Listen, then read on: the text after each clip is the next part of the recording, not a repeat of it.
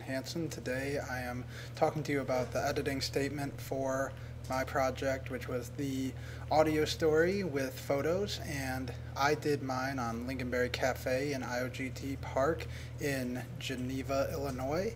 And what I really wanted to capture was both the sounds of the cafe as well as the pictures to reflect the cafe in a good way. And so I really wanted good quality sounds. That was the hardest thing to do, but also the most rewarding thing once I got those. So I wanted the crinkling of the leaves, the drinking of the drinks, the chewing of the cookies, and I really wanted those to be heard and noticed by the audience.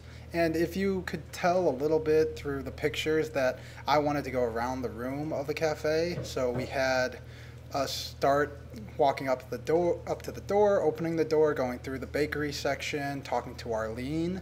Then we went to the actual food section, talked to Jacob, and then we went back around and learned a little bit more of the park from Kathy.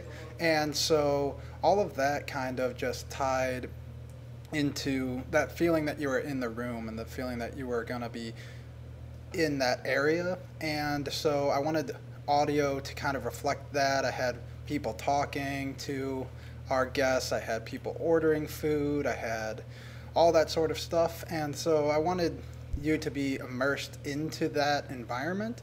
I think that was reflected pretty well in my video. If there was one thing that I wish I could have improved, it might have been the audio, because there was a big crowd there, so that made it difficult, but also there was just times I wish the interviewees could have reflected a little bit more or said where we were exactly, because that's not very made clear through the interviews with them. But you know, with that, I think you can only use what you have, and I think I did a good job showing that. And so that is my audio story, and I hope you all enjoy it.